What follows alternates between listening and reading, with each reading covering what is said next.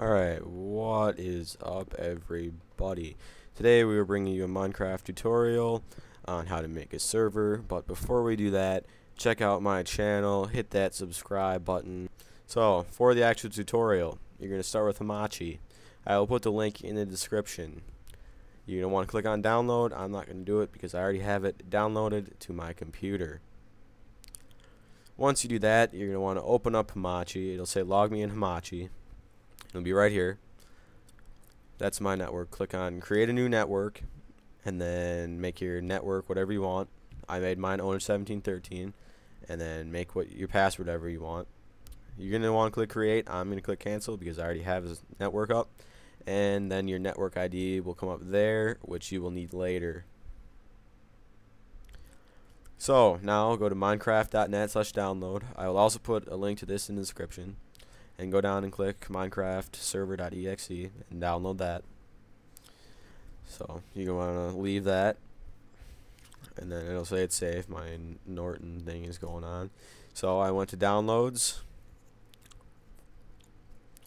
and this is my current server. This is what it looked like when you're all done here. So new folder, make a new folder. I'm going to call this one Minecraft server. Not to be confused with my other server here. That all stuff on the bottom doesn't matter. So you're going to want to paste in your Minecraft server that you just downloaded from Minecraft.net. Now here comes the tricky part. You're going to open up Notepad. Yeah, okay. And then you want to copy this into it. And I will also leave this down in the description because this will probably screw you up.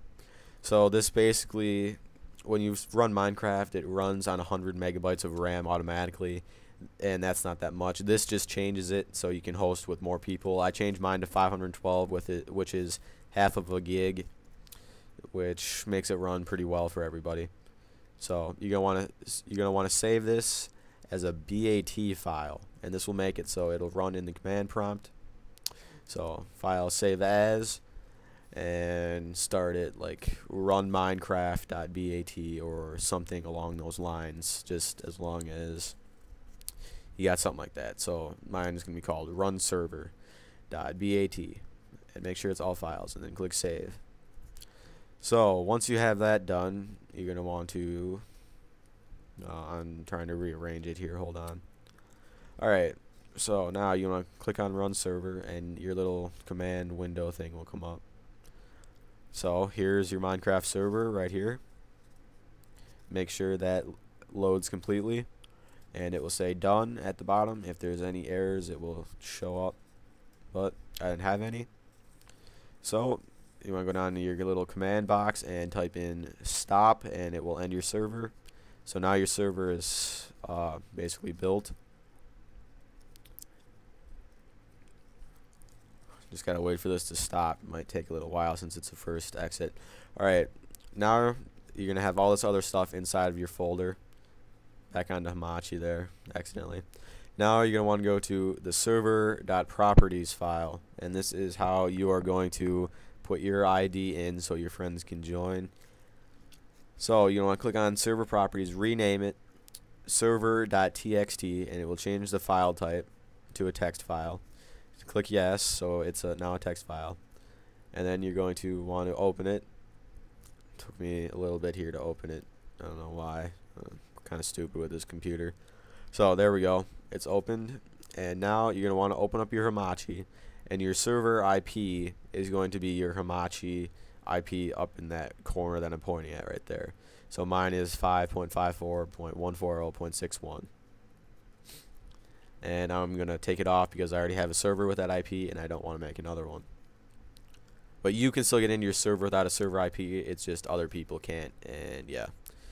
And a lot of people are wondering why it says user not premium or whatever when you start it up, because a lot of people have the bad version. Just change the offline or online mode 1 to false instead of true, and that'll fix that.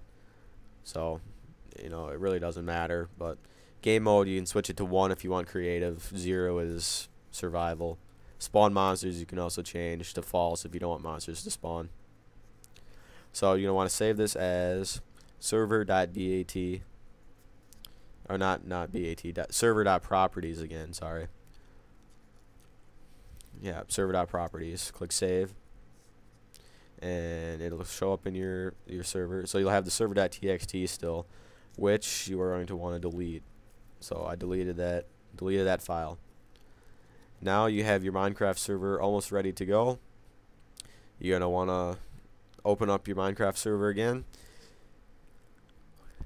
You'll click on the run server, so it runs on your half gig RAM. Yep, and now your server's up. Click out of that, open up your Minecraft, enter game. Here's how the host gets in first. It's different for the host and other people. My Minecraft is really laggy, but you know, that's my other server there. So to get into your server, go to direct connect and type in localhost and just join your server, and voila, there's my new server. It is really laggy. Doesn't look like I'll be doing any Minecraft adventure things anytime soon. Now, how other players will get into your world, to go to add server, type in the server name that they want. Server address will be the Hamachi 5.54.140, I think it was, or something. I think I have to look it up here.